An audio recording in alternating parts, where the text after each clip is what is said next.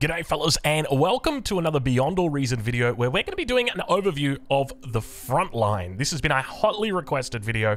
Obviously, a lot of the content that we've been doing is focused around the back line, about being greedy. But today we're going to take a look at a frontliner who is a very good player. Now, doesn't currently sit on the leaderboard, but still very, very high true skill rating. And that is going to be Spoderfriend. Spoderfriend is, I guess he's probably good friends with Spiderfriend. And he's going to be playing the frontline position here over on the left-hand side of the screen. So without further ado, let's get to it. I'm going to skip the start and jump in. Take a look exactly how he begins.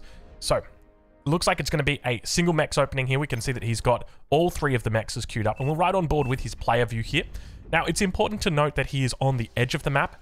The edge of the map is arguably a little bit more sensitive than the center of the map, just simply because if you make a mistake in the center of the map, there's a lot more people who can cover for you. As an example, if you let some units run by, then other people can cover for you. But if you let units run by on the edge of the map, well, there's not really many people who can cover for you. So it's always important to note that you are playing a little bit more of a difficult position. So it looks like it's going to be a wind opening. Now, one thing to note is wind is quite high for him here. So I suspect he probably would have gone solars if the wind was low. But obviously with the wind being quite high, he says, you know what, I'm going to go with the wind. So it's going to be 3 windmills or 3 wind gens, 3 wind turbines. There we go. And opening up with a bot lab, which is very standard here. The most common thing that we do see frontliners do is go for an early bot lab, but then reclaim that and then build a vehicle lab a little bit closer to the front line. And we can see that he has got a whole bunch of units queued up inside. So we've got a single tick and 3 construction bots. He's changed it. He said, I want 2 ticks and 3 construction bots. So we're going to be focusing on 2 core components of this game.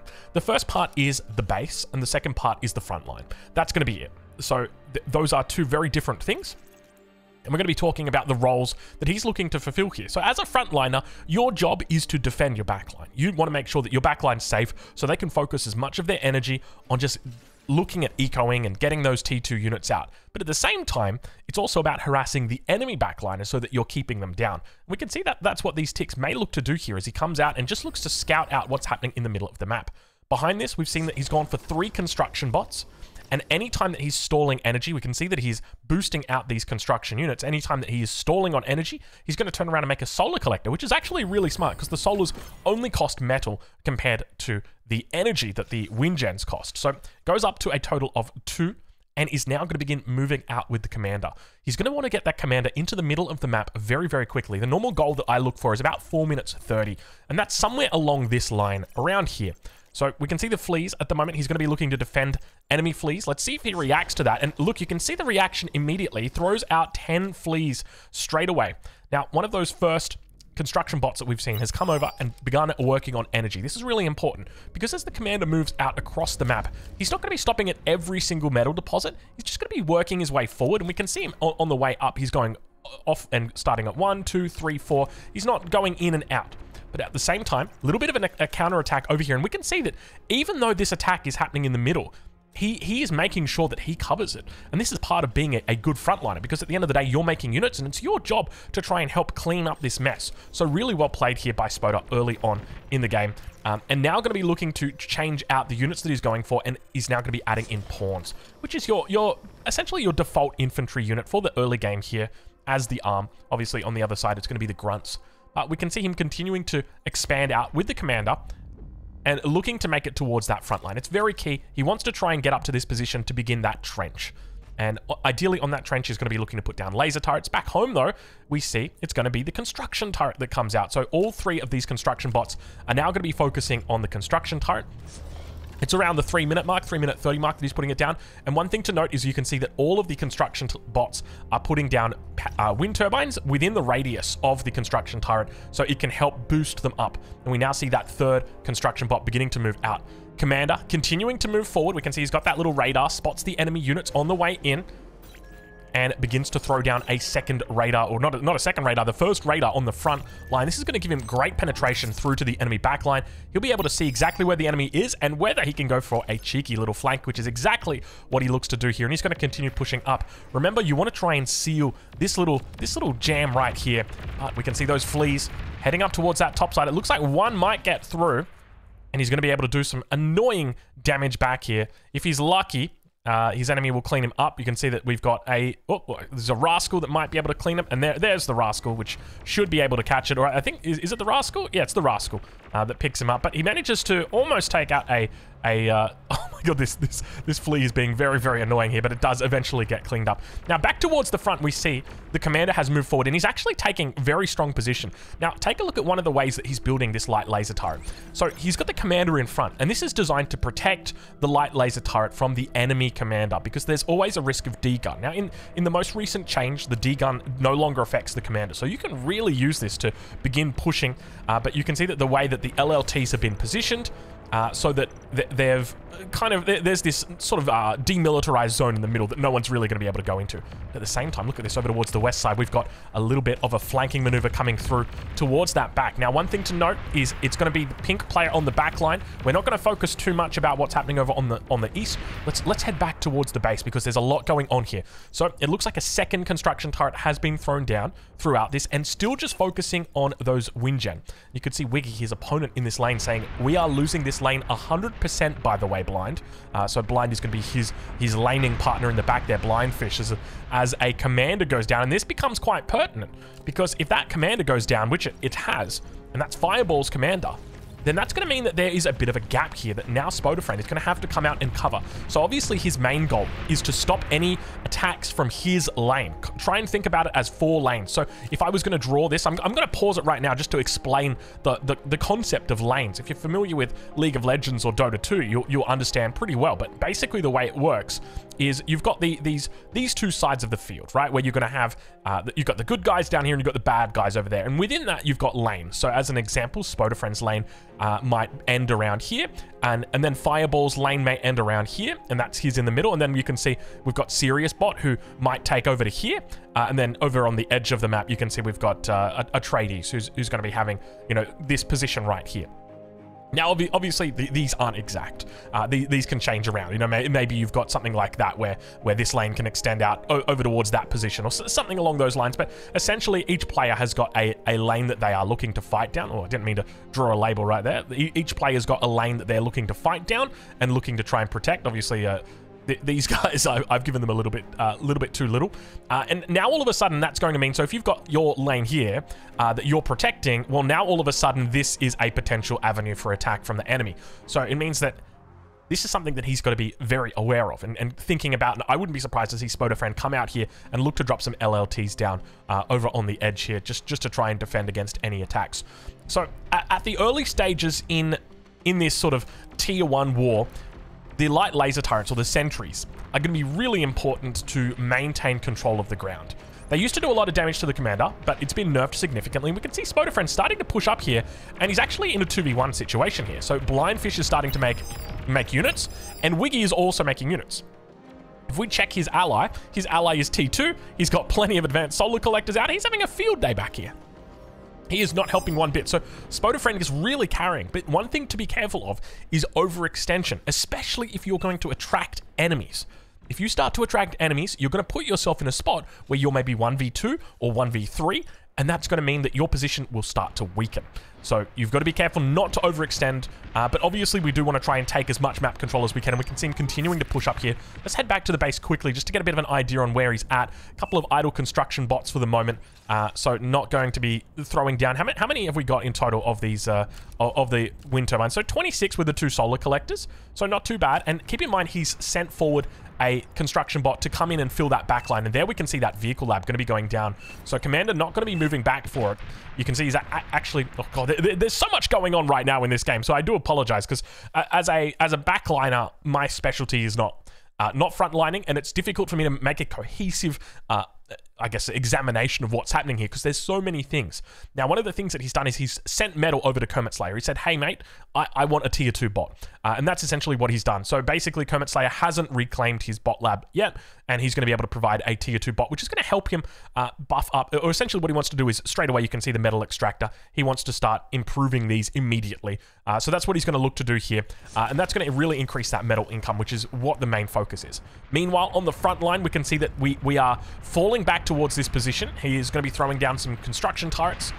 and still pushing up towards this central location. A couple of units do go through, but they do go down, and we can see now there is a third player that's going to be joining. Looks like just a couple of, maybe a, not a grunt, but a, what are they called? These little guys right here, the pawns, so, going to be coming out. So now we see our next level of units. So just to explain a couple of things, because I know that there's going to be people that are new to this game, and there's of course going to be plenty of experienced people who are going to know exactly what I'm talking about, but you know, it's important that we cover this for everybody. So now the Rocketeer is going to be coming out. These guys used to be called the Roccos back in Total Annihilation, and these guys specialize in dealing with static defense, but only the tier 1 static defense. So if you've got any of those sentries or the big, you know, the Gat guns, the ones that shoot the green lasers, these guys aren't going to work, but they work perfectly against these turrets. Now, on the other side, we can see that the Thuds are starting to come out, or I think they're called Thugs now. Yeah, the Thugs are coming out. These guys are really good at pushing. They're kind of, I guess you could say they're like pawns, but a little bit slower, and a lot more strong. And they do have a lower range than the Rocco, but ideally what you want to be doing is just microing the same way that Wiggy is microing at the moment, doing a really good job to get out that damage on Spoderfriend. And you definitely want to be, if your plan is to stay playing bots, you do want to transition into the Thug towards the middle of tier 1, I would be saying. I'd be curious to know, because keep in mind, when it comes to this game, Beyond All Reason, I'm not an expert yet, so I'm just going on what I've seen. If you disagree with anything I've said, please leave it down in the comments, and I will make sure to read that and feed it back. But Spoderfriend overextending a little bit here, going against the 3v1. We see pink, we see red, we see white, pushing through the Fidos, aka the Hounds, are going to be coming in and doing a lot of damage. We're at 8 minutes, so this is a tier 2 push coming out right now. And we can see that Spooder is going to do his best to try and cover this angle. And this is why we transition into the vehicles. The reason we transition into the vehicles is because they have a tier 1.5 option that is a very mobile unit. So unlike the Centurion, these guys move quite quickly, the Stouts. Very good at defending against something like the Hound, because the Hounds are quite quick to begin taking over. And we can see he's struggling to put any pressure on here. Obviously hasn't committed to a huge amount of Hounds. But looks like he probably will, and now we can see the communication going to come out. So let me turn this sound down a little bit, and let's get some music on. So you can see that he's communicating, help 3v1. Now, I'm just going to pause it, because this is really important to note. He's 3v1. He's quite literally 3v1, okay? It's only him, and he's up against 3 people. Now, a lot of people might look at that and go, that's a bad deal. You know, if we're talking about trade deals, this is one of the worst of all times, probably.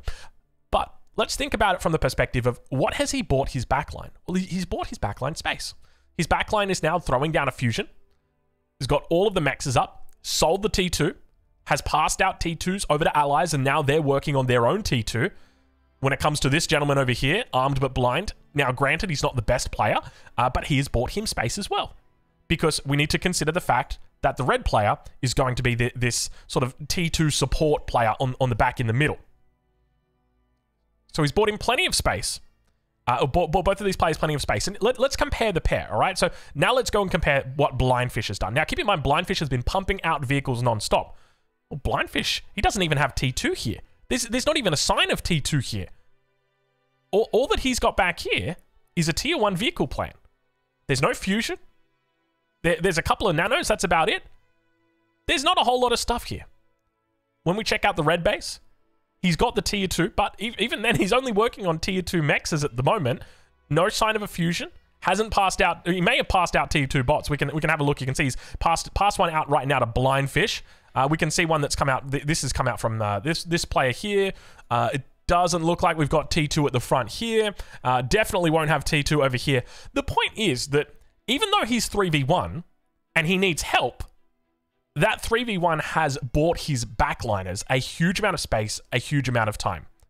So this is a really decently played opening by him. Even though he's over-invested in his position, even though he's lost his commander, he's still bought a lot of space for the backline. And that's going to give him, or give his backline the opportunity to come and help him out right when they need to. And it also gives them the opportunity to have invested in their economy. Just to pause it once again, as I said, right? Like, if you can get to a fusion and then start making units, you're going to be able to make a lot more units than the guy who's just been sitting on wind turbines for the last 10 minutes. So it's really about this whole putting the pedal to the metal as long as you can, and then only taking it off when you have to. Even on the front line, we see that same sort of philosophy being emulated to an extent, or not necessarily being emulated, but supporting that idea, that concept. So let's keep moving. Let's focus in on exactly what he's going to do to defend here, because Spider's in a little bit of a difficult position here, and you can see that now the vehicles have begun transitioning. We can see probably the most notable vehicle of the Tier 1, which is going to be these Tier 1 artilleries, and these outrange pretty much every static defense that you've got available to you, with the exception of the is it the Punisher, I think it might be called, which is the long-range plasma, this bad boy right here, the Gauntlet. So with the exception of the Gauntlet, you outrange absolutely everything here with the light artillery. And this is really what is quite an important thing to take advantage of when you're playing into vehicles. Excuse me for moving the camera like that. You're still wrapping my head around the sensitivity of the mouse. But so he's lost the front completely. He's lost the vehicle plant. He's lost all the nanos, and now he's going to have to fall back. And we can see that he's done a pretty decent job with the T2 back home. So he's got all three of the advanced mexes online, which I'm kind of tempted to start calling AMEXs. I know that that's a little bit weird, but it just kind of makes sense, right? Like MEX means metal extractor. That's why we call it a MEX. And then advanced metal extractor, it would AMEX. You got it? Anyway, don't get confused. That's what I'm going to start doing it. I don't know if people are already doing it, but I'm going to start doing it. Vehicle plant going to get thrown down on the backside, and straight away we see a whole bunch of stouts just getting rushed out back here. Obviously, he needs to support the front line. He's lost it, and I think the most important thing at this time is to just keep a cool head, right? Don't start blaming the friends. Ask for help. Really, really important. Ask for help, ping it out, make sure you get attention, because now we can see that SiriusBot is starting to help out. Remember, he's got his own lane over here, which, by the way, like when we talk about like static defenses, this is a great example of a static defense line. We've got our sentries on the front, we've got a radar, we've got a Sneaky Pete, and we've got a whole bunch of our construction turrets back here. Now, we don't yet see the advanced laser turrets yet, like the GAT guns, or what are they called there? I apologize if I refer to these TA names, guys, by the way. It's still a bit finicky right there. The Overwatch. But we do see them starting to come up over on the enemy side. We can see right now the Warden is going to be coming down here for Compa. So he's going to be looking to throw that down. So let's ride back on board with our hero of the day, Spider Friend, as once again he tries to hold on for dear life, as there is a really big push coming in.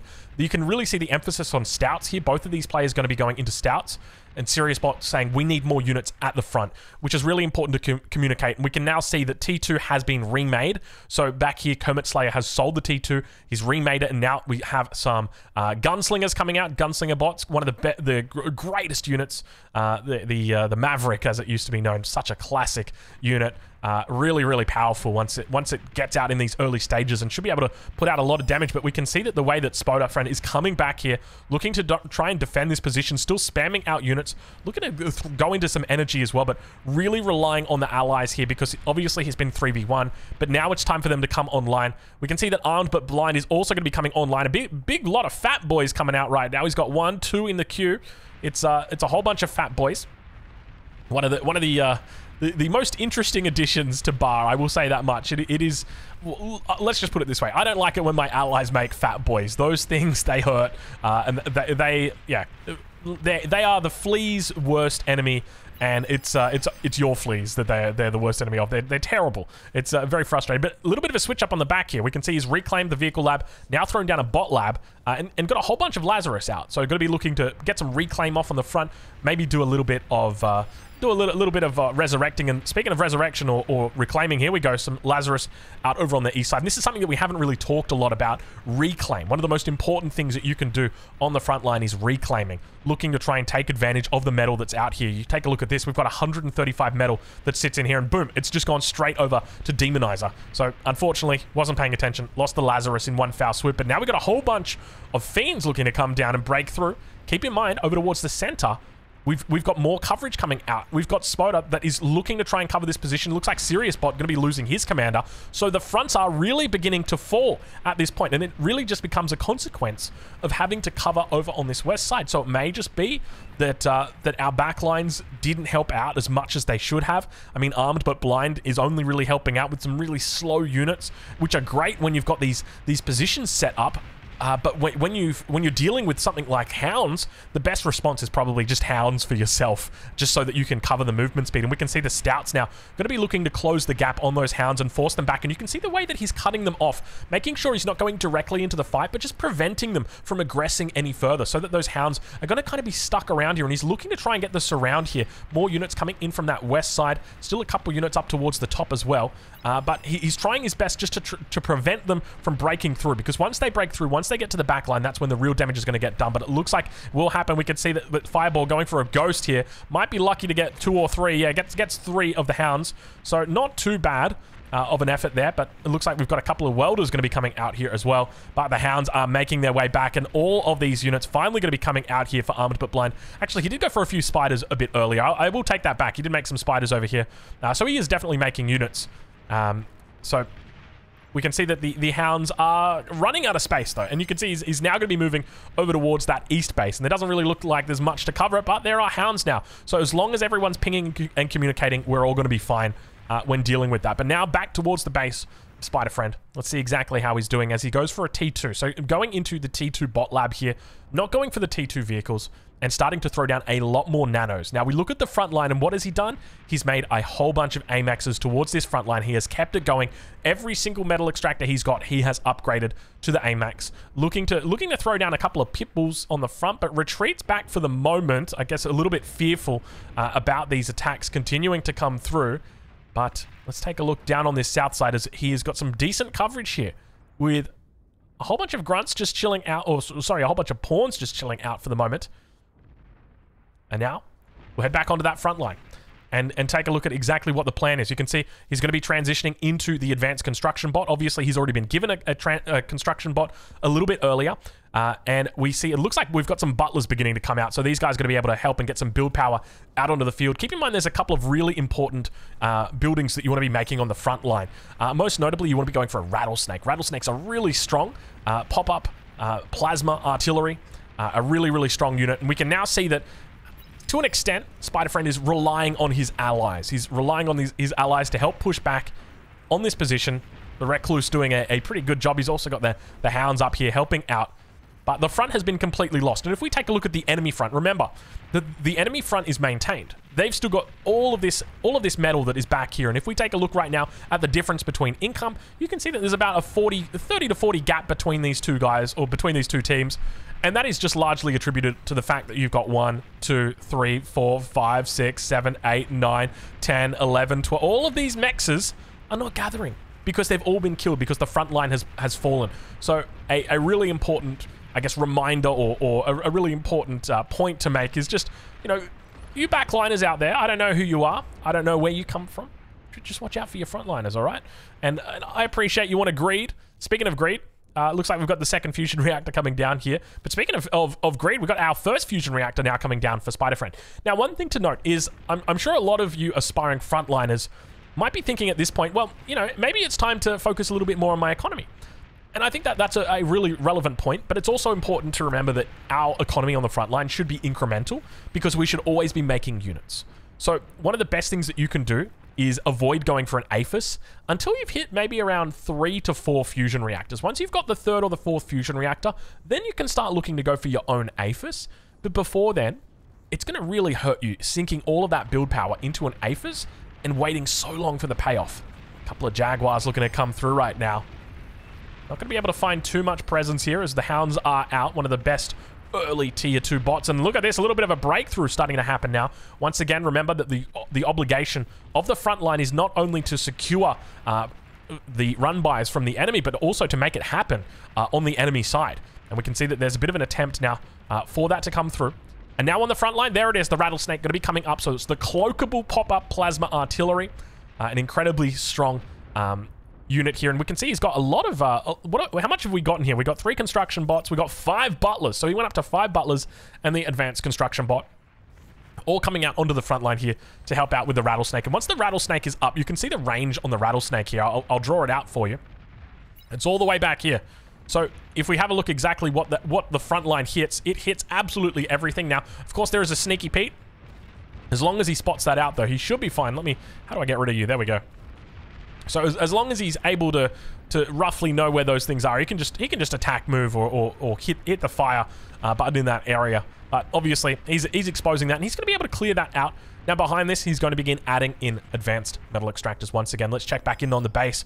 We can see that the fusion is complete. He's going to be throwing down advanced energy converters, and I suspect that there's now going to be a transition away from wind turbines and advanced solar collectors, so expect to see him start reclaiming these, and expect to see a lot more fusions beginning to go down. Remember that the efficiency on fusions is a lot better than your advanced solar collector. At least if I remember correctly. Let's have a look. 4,300 metal per 1,000 energy compared to what are we running here? Let me see if I can find a construction bot here. 370 for 75. So yeah, if we do 3,700, you're only getting 750 energy. So it's actually pretty close. It's pretty damn close when it comes to the advanced solar and the fusion. But I think the fusion is still going to be slightly ahead of it. But I'd have to double check my numbers. So anyway, we're back to square one. What's square one? It's re-establishing the front. We always have to remember it is our job as the front line to maintain the front. We want to make sure that we're holding on at the front. It's not the job of our back line to come up here and say, oh, I'm going to go up to the front and I'm going to start building. I mean, to an extent it is, if that's going to cause you to lose the game. But the main focus should be for those frontliners to be getting out here, start putting these static defense down. We can see now all the Sheldons starting to come out, at least what I suspect is Sheldons. We can tell by the way that they're moving. No, it's actually going to be the mobile artillery. So the Mausers coming out. Very, very similar units, I guess, realistically. But we do now start to see more and more,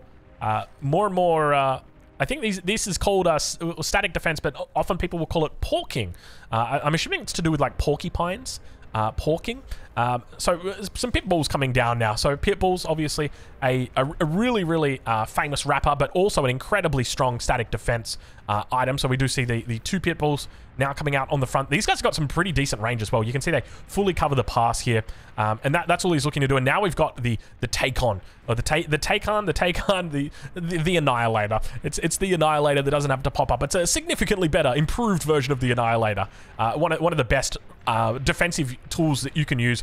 Very difficult to stop this, and it's interesting the way that it sort of works in that there are different levels to your static defense, right? Like you've got your light laser turret that loses out to the Thug, and then the Thug will lose out to your Warden, and then the Warden's going to lose out to the light artillery, but the light artillery loses out to the Plasma, and then the Plasma's going to be losing out to, I guess it probably loses out to the Rattlesnake, which then obviously loses out to the Pulsar, and then the Pulsar finally loses out to like tactical nukes, and also loses out to your Intimidators or your long-range plasma cannons. We can see already on the other side, it looks like we've got some Pulsars that are online. Yeah, back here. So one of the things that you will see players look to do is do a Pulsar creep, which is where you slowly push forward with your Pulsars using the maximum range here. We can see that these guys, they extend very, very far back, and you can begin to push forward with these guys. So you start off with one here and then move forward a little bit further, just keep creeping forward like that. And as long as you've got units to defend it, that's a real key factor. We need to make sure that we have a combination of units and our static defense. We can't just go all static defense. I mean, you're probably... Oh my God! Did you see the amount of damage that Pulsar just did? Oh, it is not a good time to be whatever that was. They were some fiends. My lord, they got blasted to hell and high heaven. That was a lot of damage. You came to the wrong neighborhood, fiends. You came to the wrong neighborhood. All right, let's watch on with Spider-Friend and see how he's doing as the Pulsar is looking to start dishing out some damage early on in this game. Now, I don't know if there's a way to track kills, but I reckon that bad boy just killed like 15 units in a single shot. I tell you what, that is impressive to say the least. So we can see that he started to also clean up or establish the position a little bit wider as well, keeping in mind that down towards the south side, Fireball's not really helping out that much. We can see that, I mean, he's already gone for an APHIS, and that's pretty early to go for an APHIS on the front line. He's going for a second APHIS back here. I mean, a little bit of feedback avoid making those aphises for a little bit longer. Go into the fusions. We can see that there's already 2 fusions down here now for Spider. So if he went into an aphis here, I think that'd be reasonable. And we actually see the aphis is getting thrown down. Oh, never mind. He's going into the 3rd fusion, and then we'll be going into the aphis, which is definitely the right call. Always looking to add in the about 3 to 4 fusions. You can even go up a little bit more than that when you're making units, just because there's a little bit more of an incremental bonus. But now we see an interesting development. As the front line continues to develop, we see an EMP. So EMP tactical launcher coming on the front line. So can look to utilize this against the enemy position. Obviously, if he wants to go for a push or if he wants to go for a defense, we'll have that option. Meanwhile, so just to explain the reason why we don't go for the aphis, for anybody wondering, or we don't go for the aphis early, straight away. The fusion, the cost of it is significantly less than the aphis. 4,300 metal against 9,700 metal. More than double. Now, of course, it's a better deal, but you've got to wait longer for that deal. And especially when you're making units, you're going to be waiting even longer. So you want to do everything that you can to make sure that your economy stays kicking. And that's why it's important that you go for those fusions early. Big shots coming through, and it looks like a nice little radar bot explosion in there. Maybe, or it could have been something else, but I think it was a radar bot that does the explosion and takes out all of these Sheldons on the back line. And now we've got the Pulsar just cleaning house on that front line. Beautiful little position that he's got back here. And take a look at this. Arbalists now coming in, and take a look at the position that he's got. One of the things that I said earlier is playing on... Oh, beautifully done. One of the things that I said earlier is playing on the west side or playing on the flanks like this, on the edges. You got to be a little bit more careful, because when it comes to run buyers, you're really the only person that can help. Obviously, your backliner is quite close as well, but realistically, you know, you're not going to get help from this side. Whereas if it's in the middle, it's different. And one of the things that players often look to exploit is aircraft along the edge of the map here. So one of the best things that you can do, even as a backliner, is look to position some arbalists along the edge of the map, because it is inevitable that there is going to be a bombing run attempt on that position, and you're just very easily going to be able to shut it down as long as you've got those arbalists in position, ready to take them down. And you can see just how much damage they're able to do just taking out the plane. It looks like it's got full health as it goes down, but obviously it doesn't. The arbalist has absolutely destroyed it. And now those take-ons continuing to move forward. You can see the crawl is happening, so we're up to... He's gone. He started with 1, and now he's up to 4, and continues to move forwards with this. I wouldn't be surprised if he comes down on another angle, like maybe around on this angle here. Really, really strong units, and great at covering themselves as well. That's another thing to note. But let's check in, because we've got the EMP missile launcher that is yet to get a stockpile through. And on the front line, we've got the Dragon's Claws that are beginning to pop up. One of the things that we haven't really talked about yet are Dragon's Teeth. I don't know if we've seen too many Dragon's Teeth out this game. Sometimes you do see players go for early Dragon's Teeth, but not always the most effective unit. They can be pretty easily overrun with a T2 Bull or something like that. But I mean, they're good at holding on early. Let's just put it that way, which is what their main focus is. So Big Air is now starting to come out here. So we see that that's going to be from the pink player, who's the same player that is in Spider's lane.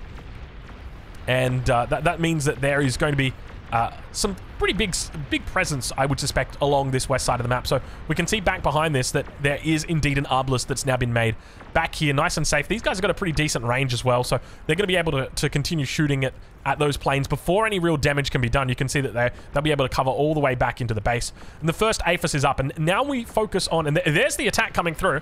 So let's see if any damage is able to be done here. Bomber's going to continue running past. You can see all those anti-air bots are going to be helping out. And now onto the back line, we can watch as the Arbalist continues to focus down those bombers, and they're not even going to be able to make it through, just completely getting shredded there. And really, really solid defense coming in from Spider, and great just awareness of what was likely to happen this game. So really smart moves. On the front line, a little bit more of a focus on build power now. So could be looking at a potential T3 play here.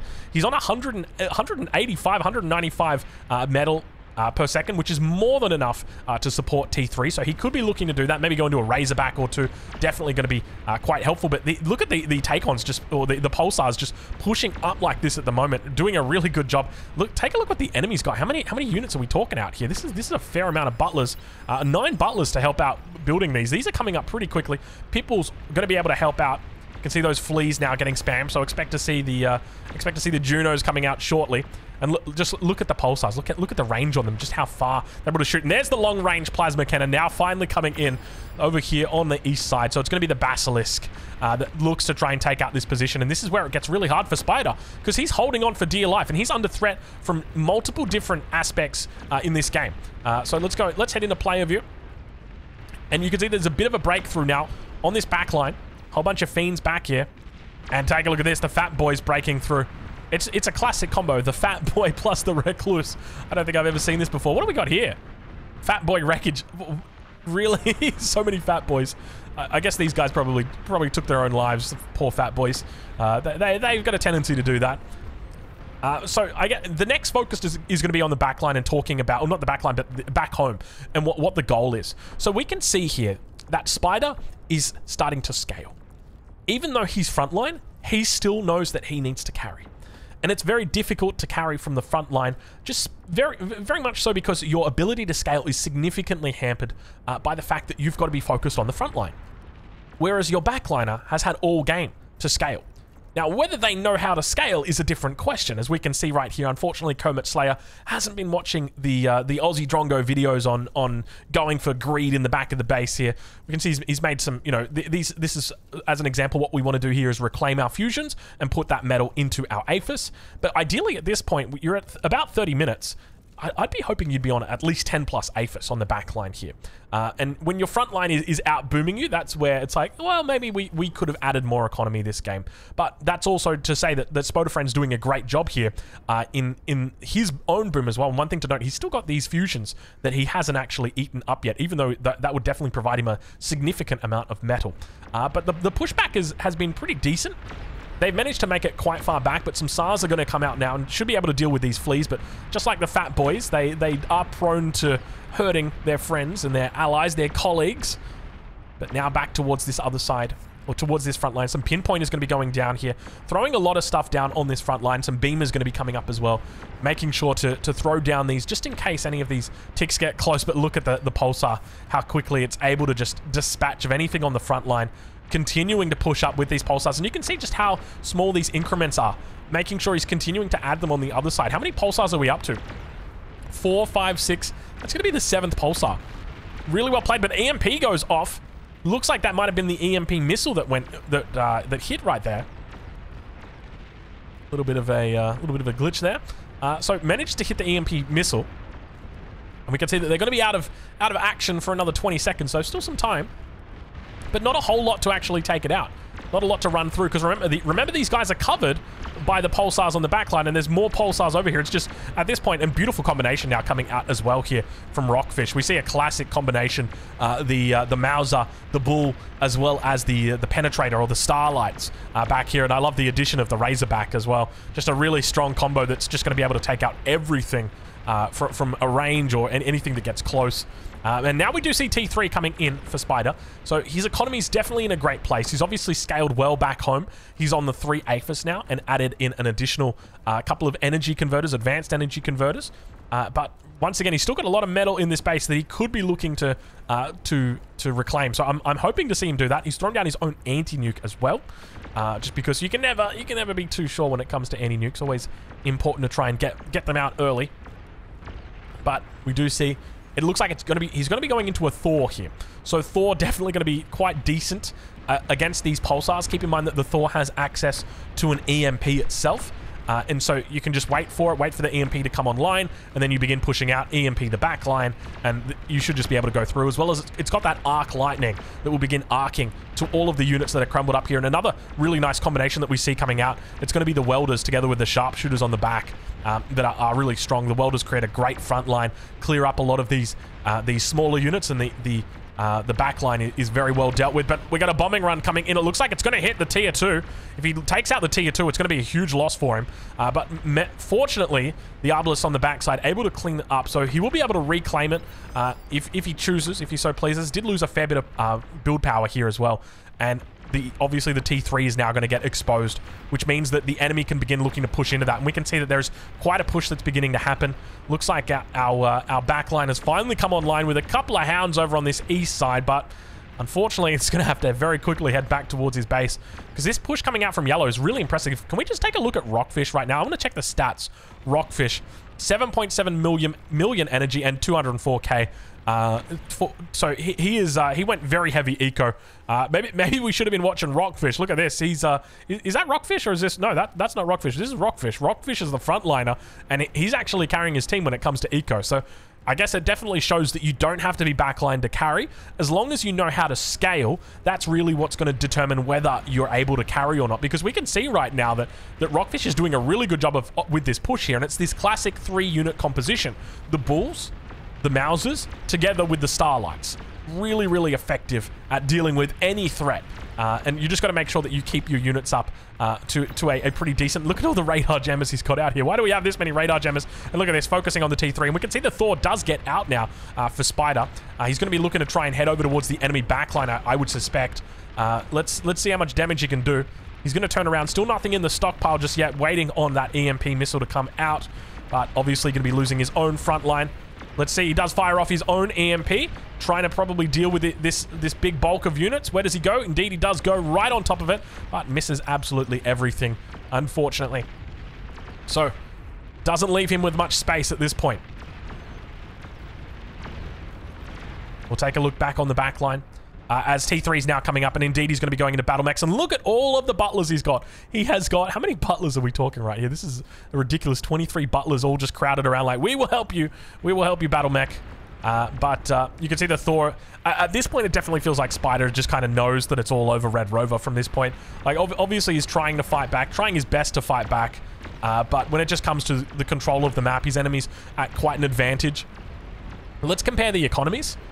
So we've got 69k on the top side versus 63k, and 1.3k metal versus about 1 to 1.1. So still very, very close.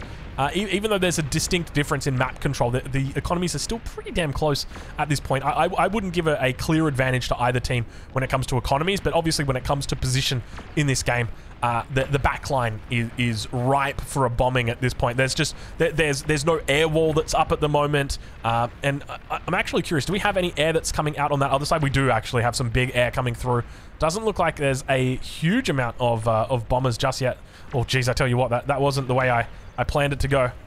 So it looks like just some Avengers out at the moment, some Valiants, and more SARs coming out, just pumping them out. Negotiators as well. And look at the SAR push. This is going to be really difficult to deal with, especially even with battle mechs. Yeah, the T3 now. At this point, it feels like you're just getting crowded in upon a very difficult position to come back from. You're one Starlight shot away from annihilation here. You know, one Starlight comes through and hits these nanos, and it's just boom, boom, boom. All of these go up. You lose your build power. I almost say build powder again. Your build power. And then by the same token, these energy converters go. It's all of these gone. But the SAR's now coming through, and you can see how much they're just ripping holes in these... I was going to call them Goliaths, but in these Razorbacks here. Yeah, managing to hold on pretty well. These tanks are almost like 2.5 tanks. They're tier 2.5. Very, very strong.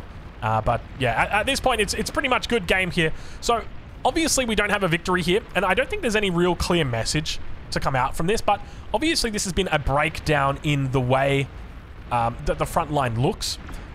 We took apart exactly what the whole goal is. The main goal is obviously to come out and to establish that control, to establish that beachhead, and there's the raid coming in, the air raid. A couple of these advanced core, I don't know what they're called, there they are, the dragons coming along the edge of the map. The High Winds or Valiant's going to be able to back them up, and as long as this fusion goes down, that's going to be a good game, because it's going to be boom, boom, boom, just like the Venga Boys from 2002.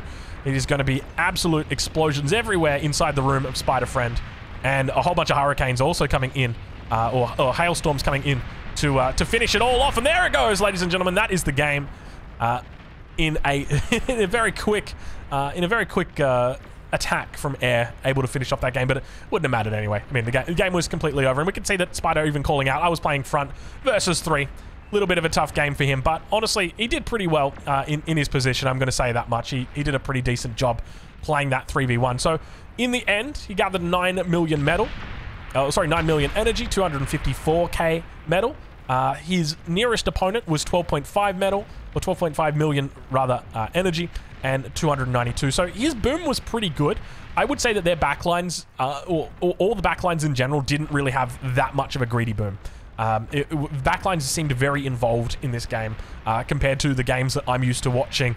You know, your typical MBT games, those sorts of things. But that's going to be it. I'm curious what you guys think about this style of video. Obviously, we did a similar one with MBT booming down in this corner, so we tried to focus it a little bit on the front line. If you've got anything that you think that I didn't mention, make sure you leave it down in the comments. If there's anything that I can do better, please leave it down in the comments. Obviously, I'm new to Beyond All Reason, even though I've spent plenty of hours playing Total Annihilation. They're very different games, and I'm always open to feedback. So once again, thank you very much for watching, and we'll catch you guys in the next one.